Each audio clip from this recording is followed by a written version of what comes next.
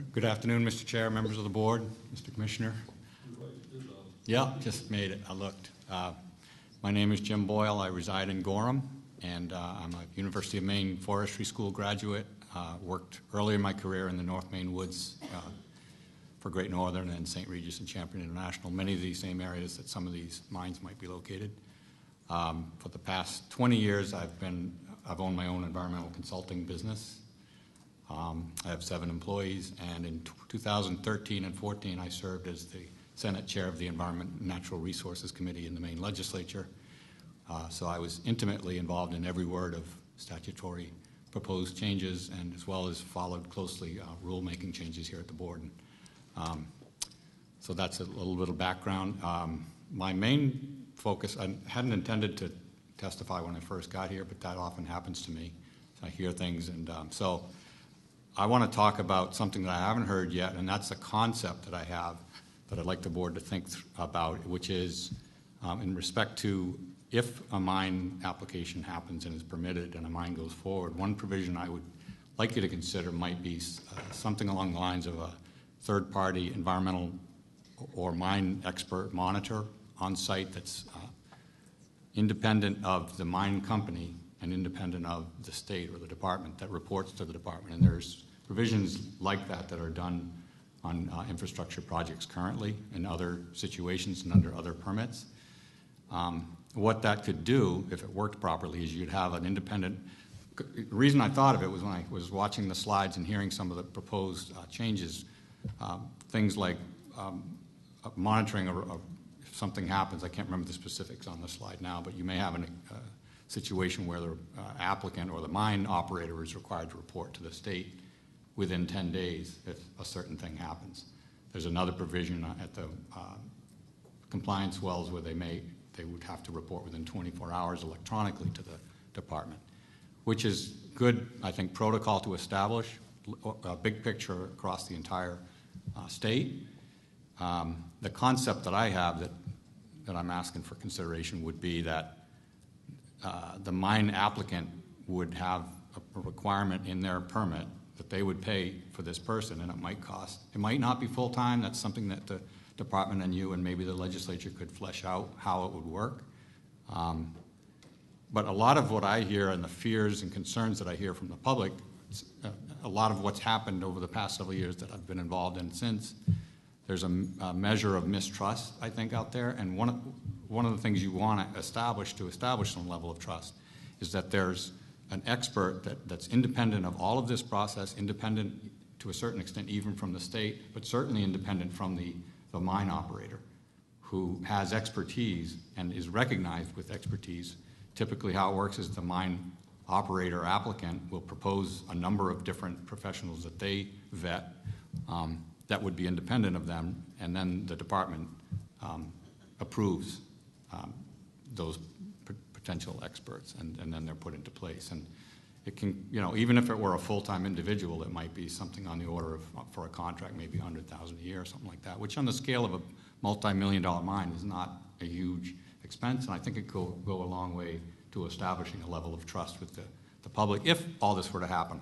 And there's also a little bit of background, I guess, where my thinking when I think about how this all could play out potentially is that it could take, let's say it takes 3 or 5 years for all of this rulemaking and statutory stuff to play out. A best case, that would be fast, I think, in my judgment. So let's say it were 5 years, and maybe there's a 5-year process to apply from that point forward to get a permit.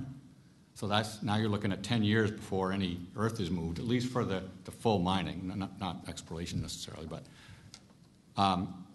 and right now, I think as things stand, as my understanding is, we have some expertise at the department, but we don't have a mineral metallic mining operation here in Maine, like what was described in Michigan. So we really don't have, as I see it, in-house expertise that deals day in and day out with mining, metallic mineral mining. So this individual or company they would have to establish that they have done this they do have this kind of expertise at actual mines, maybe similar to the Michigan example that was given, for example, or could be elsewhere. It would just be, and plus, even if we do have the expertise now, some of the people with the gray hair might not be in their jobs 10 years from now. when I, not looking directly at you, Bob, but just for example. No, I mean 10 years, and then you have 10, 20, 30 years of operation, that would be sort of one concept. I have other thoughts, but I'm not going to take the board's time on this because I think that this is going to probably come back to the legislature, and I may follow that process too. So, so that's my concept. Any questions? Thank you very much. I'm glad you brought that up because at two different levels, a non-mining level, but basically at a construction level in a municipality where Walmart or some such large store comes in, more often than not, part of the whole operation is that some engineer that's well known in the state or out of the state comes and gets paid on a basically per job basis to make sure that the activity that is supposed to occur with regard to maybe flood areas and other things around the construction site, that person comes and is responsible for making sure that the work that is done is to code and then reports that to the selectmen or to whomever it might be in that town. That's the non-mining aspect. Now the mining aspect, few people are very familiar with it at all. Most people know something about OSHA, Occupational Safety and Health Agency, and when you hear OSHA, you almost kind of want to run because they come on board to make sure that whatever you're doing, it's very, very covered by federal law. And the mining version of that is MASHA, M-A-S-H-A, Mining and Mining Safety and Health Agency or something like that. Anyway, MASHA. I'm kind of mispronouncing it, but that's something that we don't choose.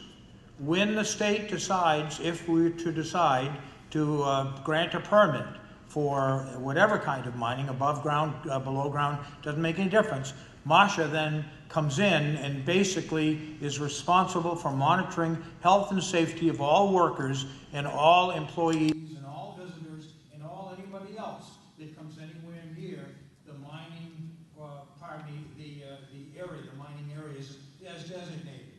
So you brought up a really good point because I agree with you. It would be a wonderful idea to have, again, this goes back almost to a community thing.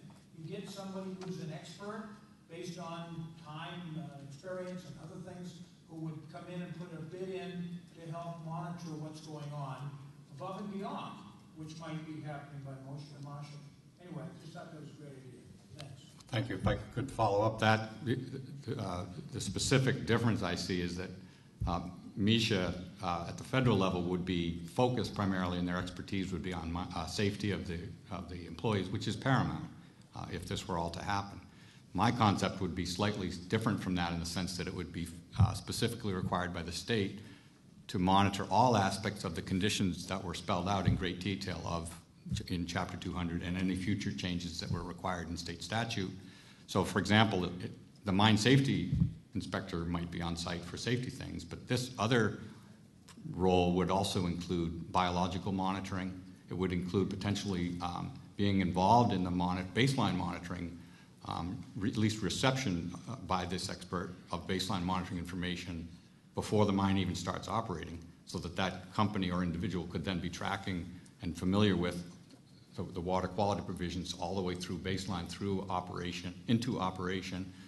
It could even include a component or individual with some expertise in community relations and outreach with the tribes, wildlife, all the different aspects. There's many, many aspects of what are going to have to be required as a condition, I think, is what I've seen in the slides and have had in discussion in the legislature. And I think it would be, there's a definite, the strong role would be the department's ultimately responsible, but often they don't have, for one thing, that even if they have the expertise, they don't often have the time to have the expert, say, in Presque Isle or Bangor. The expert might be one expert in Augusta, who then is responsible for lots of other jobs too that they do.